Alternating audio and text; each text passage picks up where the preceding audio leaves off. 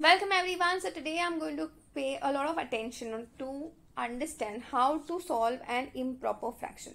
Now what is an improper fraction? Whenever the numerator is greater than the denominator, this becomes an improper fraction. And in mathematics, we don't represent fractions in terms of its improper form. We convert it into its mixed form.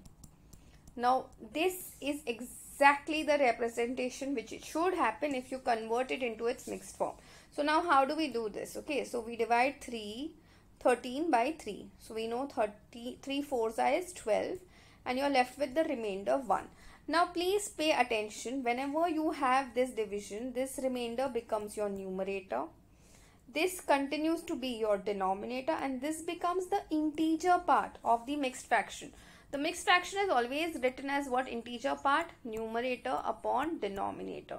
So here when we do this, integer part is 4, numerator part is 1 and denominator is 3, which is exactly representing its reduced form.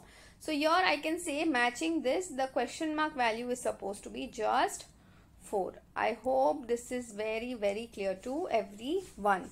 Time for your DIY. Please tell me, what is a mixed form of 25 divided by 7?